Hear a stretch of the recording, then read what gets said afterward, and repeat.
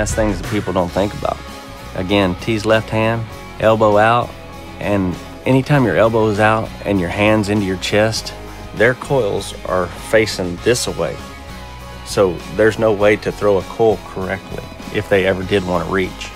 My coils are headed to the steer so that when I throw them, they're feeding off this way. His angles were pretty good, a good open loop, but you can see that he's... All right. Now, with his tip being that high, I want you to look at his tip right there. I want you to notice the difference once again in our tips and the planes of our swing. His is still too high for him to get it down to his target right here. And then notice mine as it comes around.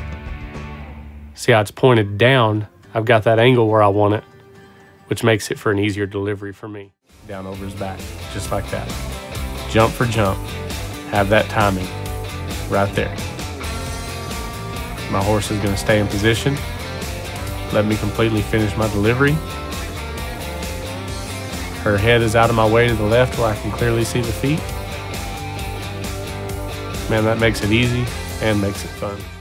Just a little, and this is a really good angle to see where I'm putting my feet when I'm asking my horse to face. I ask again, I wasn't happy, and I'm gonna keep making him move his hindquarters, keep making him move his hindquarters. See how his front end stays in one spot and his hindquarters disengage and go around? If something was out of my control, I don't ever give it a second thought. You know, I'm bummed that, you know, we may have went through a lot of, you know, time and effort to get to somewhere, but if it's not any error of ours, you cannot spend any time worrying about something that you couldn't control, number one.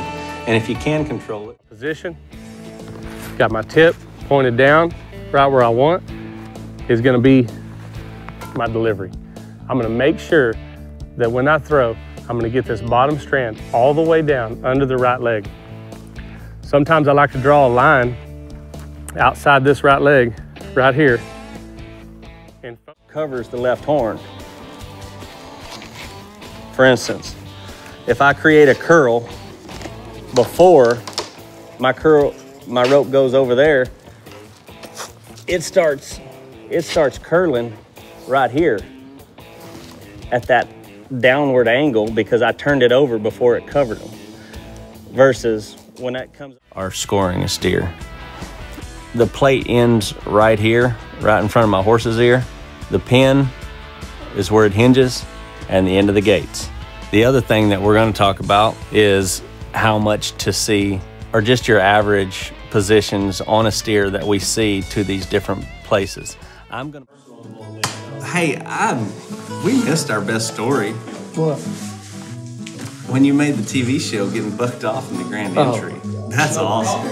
You know, my footage is the one on YouTube. It has 30,000 views. We're taking that.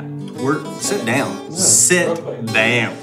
You're at number 10. All them stories are good, but yeah, we need Just real quick. Yeah. Just finish out. Okay, I like that face right there. I gotta close up. You're getting a close-up of this face because we just broke it to him that we're going to have some more footage of him getting bucked off at the National Finals Rodeo. I'm so tired of hearing the term bucked off.